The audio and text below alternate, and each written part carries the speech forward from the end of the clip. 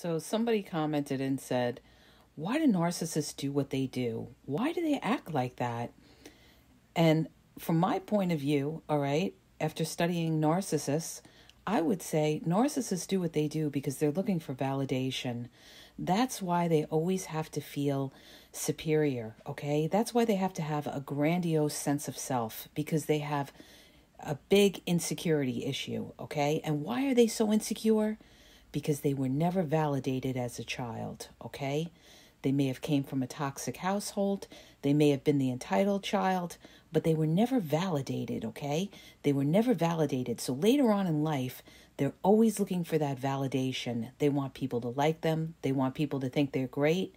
They need that feeling of superiority, that there's something, okay?